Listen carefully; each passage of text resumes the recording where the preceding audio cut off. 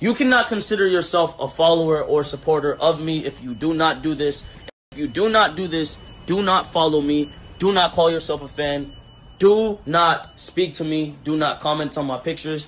Let me drown in the hate of the world. Look, I want you to start a journal. I want you to start a journal, and I want you to start writing down your thoughts. For now, write down in your journal, create and evolve. Now, the purpose of creation will be in your journal will be to create different goals for yourself, different things you want to do or different things you want to be, and see and to play with that as a purpose and to play with that as a pattern and a schedule. It will create a schedule to evolve, to evolve your current state of mind.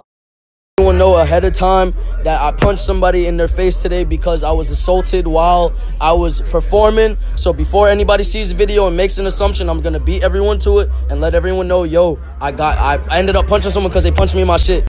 Don't take anything out of context though, because at my shows and in my performances, I tell people to like mosh and punch me and shit and act crazy. But just always understand that when I'm punched, I will defend myself, and it's a form of activity.